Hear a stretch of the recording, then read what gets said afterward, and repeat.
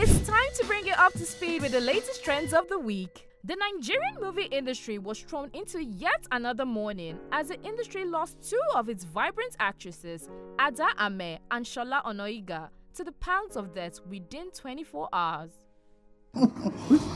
Mile, what is this? The correct one. While Ada Ame died on Sunday around 11 p.m. in Warri, Delta State, Onoiga died on Monday morning at the Lagos State University Teaching Hospital. Despite coming from two very different worlds and acting schools, both actresses left behind a treasure of cinematic work and millions of grieving fans and colleagues. Moving on to international news, social media has been abuzz as the Game of Thrones star Emilia Clarke has opened up about the two brain aneurysms she suffered while filming the show. The actor, 35, previously revealed she had survived two brain aneurysms in 2011 and 2013. An aneurysm is a bulge in the blood vessel caused by a weakness in the blood vessel wall, usually where it branches. Clarke is willing to talk about how the events affected her going forward, most recently doing so when she was on BBC One show Sunday morning. And the impact on you physically? The amount of my brain that is no longer usable, it's remarkable that I am able to speak, sometimes articulately, and live my life completely normally with absolutely no repercussions. I am in the really small minority of people that can survive that.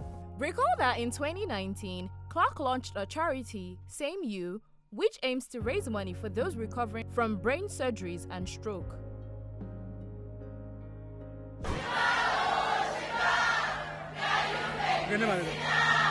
Moving on, popular High Life singer Adekunle Gold, aka AG Baby, AG Baby is your baby, has recounted his battle with sickle cell anemia. He revealed this in a lengthy newsletter titled My Truth, where he shared with his fans on how he begged God to take his life when he was 20 years old, amongst other things.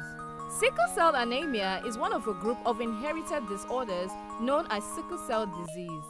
It affects the shape of red blood cells, which carry oxygen to all parts of the body.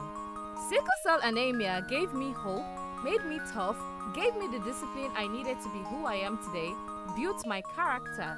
I mean, I went through a whole 5 weeks of back-to-back performances and didn't fall sick, he said. Narrating his ordeal with the inherited disease, AG Baby revealed it was tough, painful, and frustrating. And big ups to me, I never give up. I just wanna win.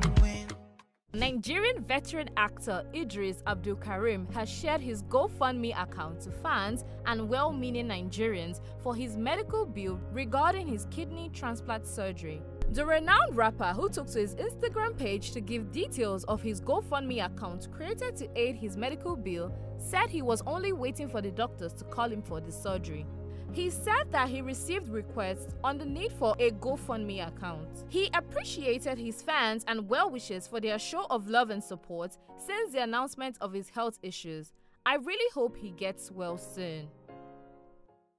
We craved, we asked, and they delivered.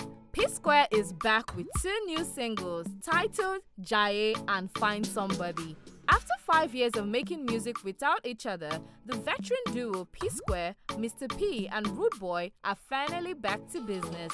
Initially, they reunited around November last year and have been on tour, but they haven't released any song. It's all about excitement as the heavyweight music duo P-Square releases their first release in 5 years. Even better, it came in double fold with 2 new singles titled Jaye and Find Somebody. Both records were written and produced by the duo, and Jaye comes with an accompanying music video. If you haven't seen the video, you should. That's all on this week's social trends. Bye for now.